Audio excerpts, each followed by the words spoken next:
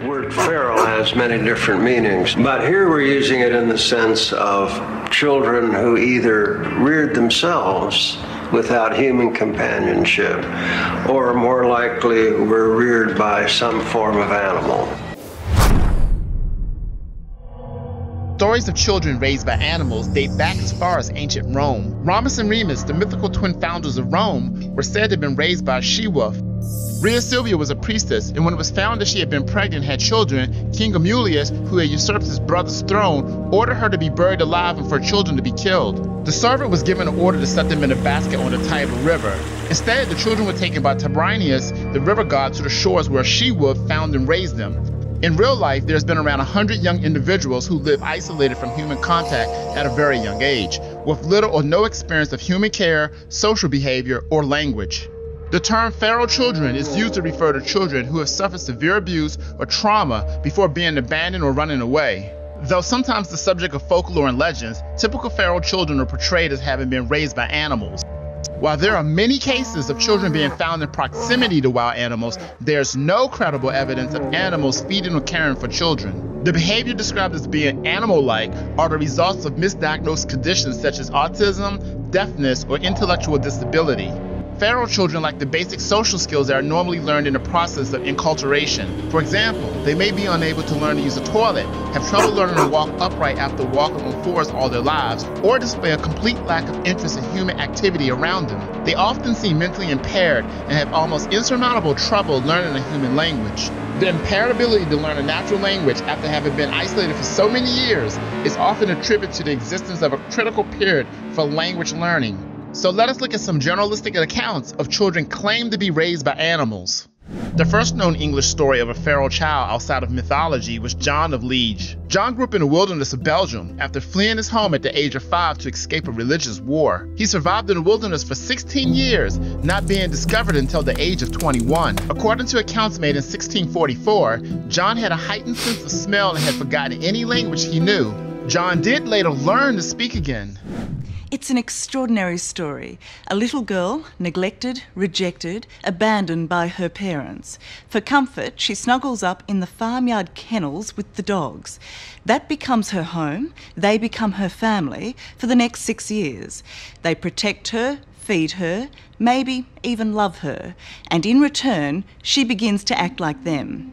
A more recent case was Oxana Malaya, who was born in 1983 and found at the age of 8 in Ukraine. Because Oksana's alcoholic parents could not care for her adequately, she had lived in a kennel behind her house with a pack of dogs for most of her young life. She had developed dog-like mannerisms and behavior patterns. She crouched, barked, growled, and smelled her food before eating it. She had extremely acute senses of hearing, sight, and smell. After she was discovered, she lived in a facility for disabled people where she found social interaction and learning language skills very difficult. I'm anthropologist Marianne O'Hotter, on a quest to find the child known here as the Monkey Boy of Uganda, a boy supposedly raised by monkeys. In 1982, Robert Mayanja lost his parents in the Uganda Civil War at the age of 3, when Milton's Obote's soldiers raided the village around 50 miles from Kampala.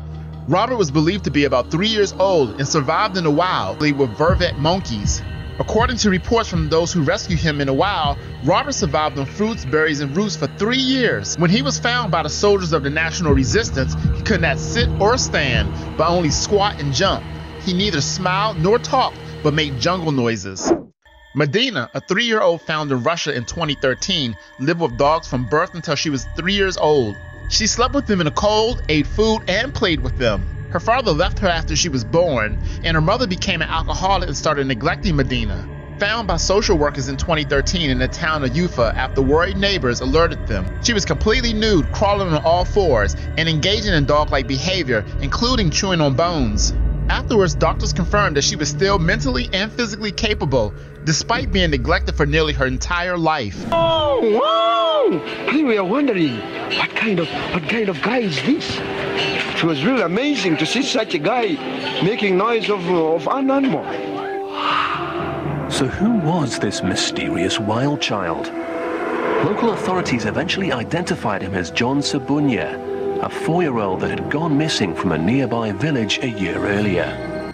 John Ssebunya lived with monkeys for 3 years in the African jungle. John's abandonment in the jungles was due to the murder of his mother in 1988 and the death of his father from a civil arrest in Uganda in the early 1990s. While living with a colony of African green monkeys, John learned their mannerism, became adept at climbing trees, and lived on a diet of fruit, nuts, and berries for the next 3 years. In 1991, a tribeswoman saw John scavenging for food along with the monkeys. She reported it to the people in her village. When the villagers found John, he hurled sticks at them and tried to escape up a tree to avoid being taken away. To protect the boy from being taken away, a family of monkeys put up a ferocious fight against the villagers according to reports. After John's capture, the manager of the Kamuzenda Christian orphanage took him in. There, he learned to speak and became more human. When he began to utter his first words, the orphanage found out that he had a fine singing voice. In 1999, he was part of a children's choir singing tour. Marcos learned how to mimic the sounds of different animals when he was just a child, alone in the wilderness. From 1953 to 1965, he lived here in Sierra Morena, surrounded by wolves, birds, and all sorts of other animals. They were his family, friends, and partners in helping find food to survive. Marcos Rodriguez Pantoja belonged to a poor family. He was only 7 when his father sold him to a hermitic goat herder that lived in the isolated Sierra Morena mountains of Spain. The goat herder who bought Marcos taught Marcos how to herd the goats and care for himself while living in the wilderness. Soon after, the goat herder died and Marcos was left all alone. But because of the teachings of the goat herder, he was able to cope with the environment. Marcos lived in the mountains for 12 years, from 1953 to 1965. He had no human contact and made friends with a small pack of wolves. The members of Spain's Guardia Civil captured him and brought him back to human civilization when he was 19.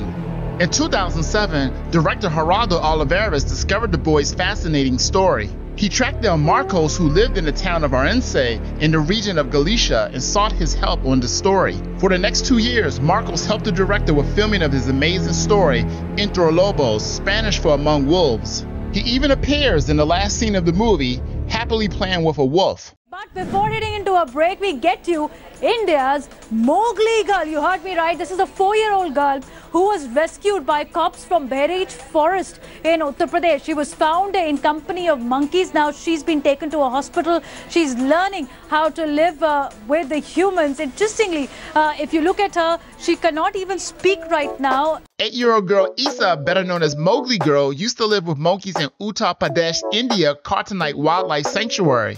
She had no language skills and was unable to talk or walk like a human. She walked on all fours and ate directly with her mouth rather than using her hands. Isa was afraid of people and prone to bouts of anger and violence when in close proximity to people. During her rescue by the police, monkeys screeched at them and tried to protect her from being taken. Now that she currently resides at the Nervan Center, she is learning how to walk on 2 legs. Although she has some improvement, it's been reported that she continues to walk on all fours. Hey guys, we come to the end of the video. Now that you heard some of the accounts of young people living with animals, do you think it's possible that animals can raise a human? Let us know in the comment section. Until then, take care.